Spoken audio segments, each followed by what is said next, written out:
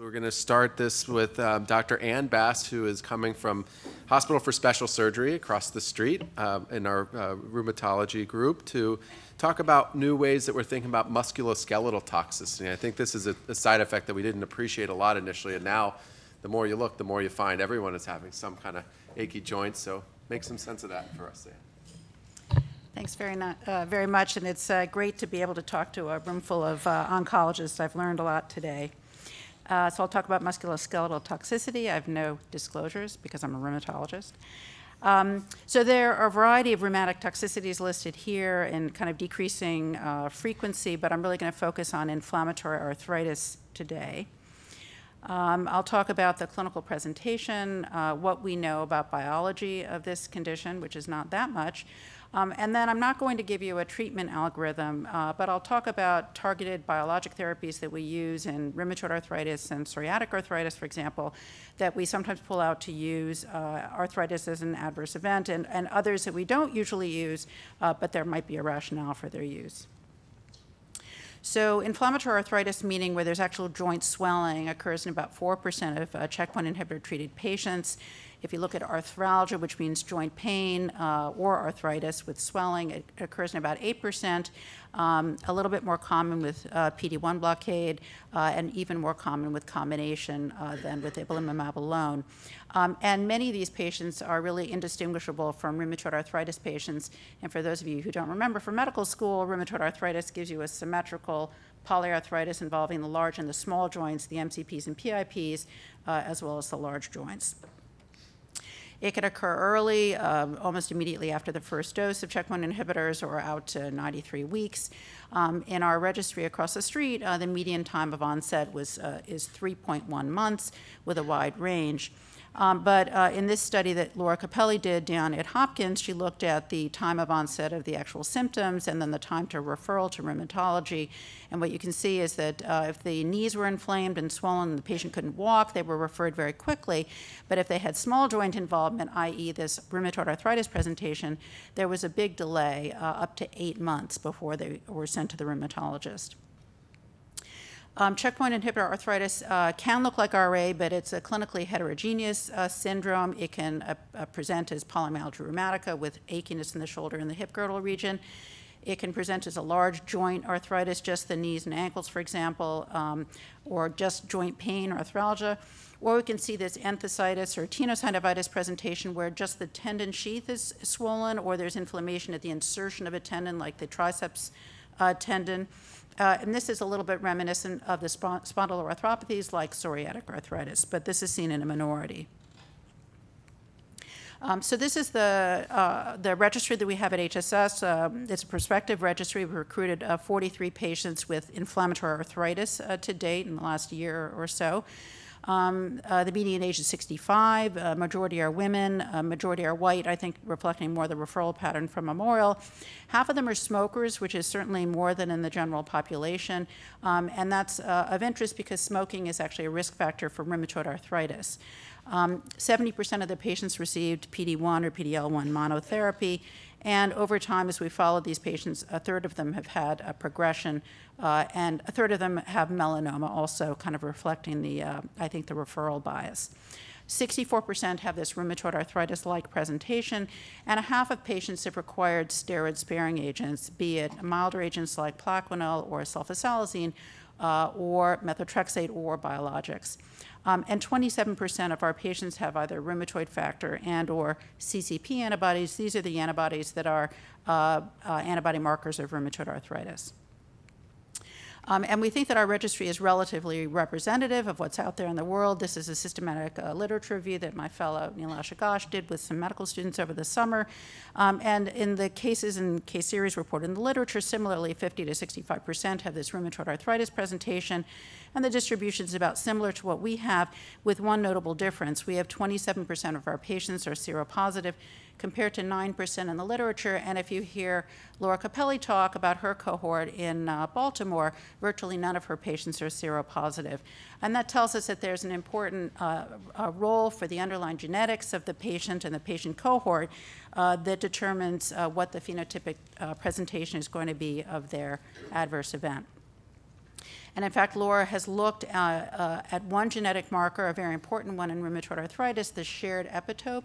This is a 5-amino acid motif that is shared by certain HLA-DR beta molecules, which is strongly associated with CCP-positive rheumatoid arthritis in smokers.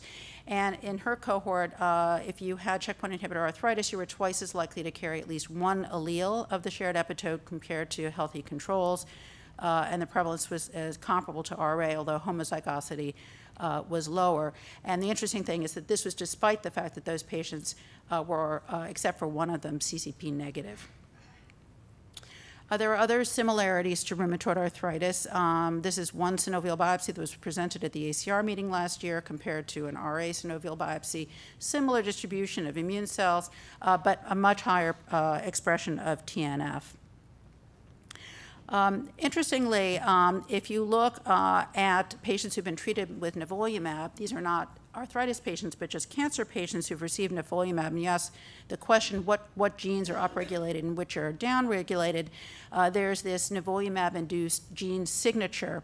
And Guo did an interesting study where he asked the question, well, are these same genes up and down regulated in rheumatoid arthritis? And the answer was yes.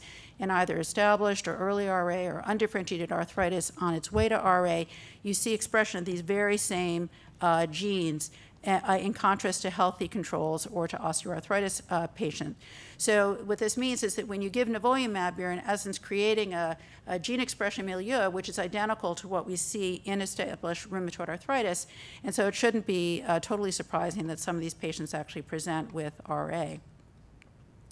But there are also some differences between checkpoint inhibitor arthritis and native rheumatoid arthritis, and this is some of the preliminary work that we've done. We did mass cytometry on synovial fluid immune cells and asked the question, are there populations in the synovial fluid, the joint fluid, that distinguish these patients, the checkpoint inhibitor patients, from rheumatoid arthritis or psoriatic arthritis? And we did identify a population that was clearly distinct in the checkpoint inhibitor treated patients, characterized by CD38 positive and absent or low CD127. These cells are proliferating, so they're active, and we're doing studies to figure out exactly what these cells are, what they respond to, and what they do.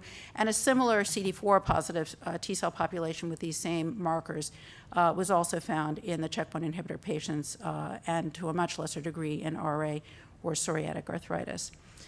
Cytokines, we have not found them hugely helpful distinguishing patients from either controls or RA patients, but we did notice very high levels of CXCL13 in the checkpoint inhibitor treated patients compared to RA and especially to OA.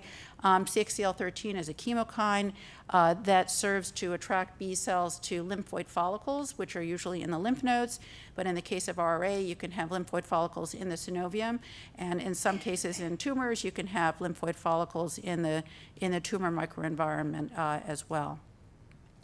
So all of these together suggest that there are a number of targets you can imagine targeting for treatment of checkpoint inhibitor arthritis. TNF, CD8 positive T cells, CD4 positive T cells, or based on the CXCL13 information, B cells. One of the problems that we have with checkpoint inhibitor arthritis, it's not going to kill you, that's for sure, but it tends to be chronic. And this is just a figure showing the treatments that our patients have gotten in the registry over time. Blue shows no treatment, red is low-dose prednisone, and the gold is high-dose prednisone. And then this bar shows various steroid-sparing agents, including hydroxychloroquine and then methotrexate and some of the biologics. And so the take-home message here is that this is not an acute problem that's gone in 2, 4, or 6 weeks. It seems to be a persistent problem. So all of the issues with safety of immunosuppression that are addressed with other immune-related adverse events where you might be talking about 1 or 2 doses of infliximab become much more important in our cohort because we may be talking about very long-term treatment. And you saw this study this morning if you were here. We know that high-dose steroids are bad actors. This is patients treated for hypophysitis with either high-dose steroids or just replacement dose steroids, and you can see that those that got high-dose steroids had a halving of survival. So I'll take you through some of the biologics that we use for rheumatic diseases and talk about rationale for their use in this setting and whether we've had experience using them. So TNF, at least in the acute setting, is probably a bad actor in terms of cancer control. It increases PD-L1 expression on tumor cells. When cytotoxic T cells do their work, it causes them to die and activation-induced cell death. And TNF also acutely increases T regulatory cell proliferation. So none of those are good things, and you would think it would be good to inhibit TNF in the cancer setting. And if you look in vitro at tumor-infiltrating lymphocytes, and you add dexamethasone versus infliximab, dexamethasone has a much more powerful anti-cytotoxic effect than does infliximab. So you would think that a TNF inhibitor would actually be preferable in terms of management of IRAE. And this was a study many people saw that was published recently in Nature in an animal model of immunotherapy-induced colitis, where TNF inhibition not only treated the colitis, but actually prolonged survival. So TNF inhibitors are kind of our go-to biologic in patients who are refractory to require high-dose steroids or are refractory to milder agents, and we've used them in about 14% of our patients. IL-6 is another attractive target. We know that IL-6 is associated with poor survival in cancers in general and also in immunotherapy-treated cancers. This is just a figure showing baseline and also week 12 IL-6 levels, showing high levels associated with poor outcomes. IL-6, as you probably know, targets through the JAK-STAT or signals through the JAK-STAT pathway. That pathway is, again, pro-tumorigenic. It leads to proliferation and survival and invasiveness of tumor cells. And that pathway also strongly suppresses anti-tumor immune responses. So again, sounds like it would be a good thing to target. But the problem is that this same pathway is responsible for the expression of PD-1 on T cells or PD-L1 on tumor cells. And so if you're trying to get a patient better by targeting PD-1 or PD-L1 and you've blocked its expression, you may interfere with anti-cancer responses. And there were case reports of patients with mutations in JAK1 and JAK2 who had cancer and were resistant to PD-1 blockade. And so for that reason, I really only use IL-6 receptor blockade in patients who are refractory to TNF inhibition, but I think the level of evidence is pretty weak at this point, knowing which is safer. There was a case series of 3 patients who received a tocilizumab anti-IL-6 receptor for arthritis, and the arthritis did get better, but 2 of the 3 had cancer progression, so it does give you pause. And I generally avoid JAK-STAT inhibitors for the reasons that I mentioned. So how about targeting IL-17 or Th17 pathways? So these pathways are important in the spondyloarthropathies, ankylosing spondylitis, psoriatic arthritis, and psoriasis. And so you would think about using them in this subset of patients that has enthesitis and tenosynovitis. We have 2 agents, at least that we use in rheumatology, that target Th17 pathways, secukinumab that blocks IL-17A, and ustekinumab that blocks both IL-12 and 23. So 12 is on the Th1 pathway and 23 on the Th17 pathway. There are no reports of using ustekinumab for, although I just heard about, I guess in colitis, certainly not in any rheumatic complications. And actually, there have not been uses of secukinumab for inflammatory arthritis either, but there was this somewhat worrisome case report that was in the New England Journal of a colon cancer patient who received a third-line pembrolizumab and then received a dose of secukinumab for a psoriasiform rash from checkpoint inhibitors. And you can see the CEA level that was declining, and the dose of secukinumab is given. The psoriasis goes away, but almost immediately the CEA started to rise. So this gives me some concern, although from what I heard about the responses of colon cancer to checkpoint inhibitors this morning, maybe this patient would have gotten worse anyway, but at least it suggests that there's an important role for Th17 responses in colon cancer. CTLA-4 IG, which is abatacept or Orencia, we have avoided its use because it does the opposite of what ipilimumab does, but there was a recent case report of its use. We'll probably hear about this in refractory myocarditis. And I would certainly avoid it if you can in ipilimumab-treated patients, but if you have a life-threatening or very, very severe high-grade adverse event in a PD-1 or PD-L1 blockade treated patient who is, say, refractory to other options, this is something to consider, and I recently used it in a patient with eosinophilic fasciitis who also had a history of MS and therefore couldn't receive a variety of other agents like TNF inhibitors and IL-6 blockers.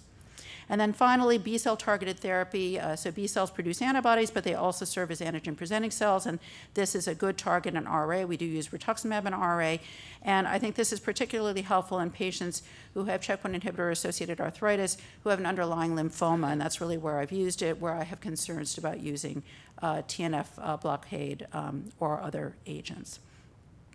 And I will stop there and take questions, and please send us your patients.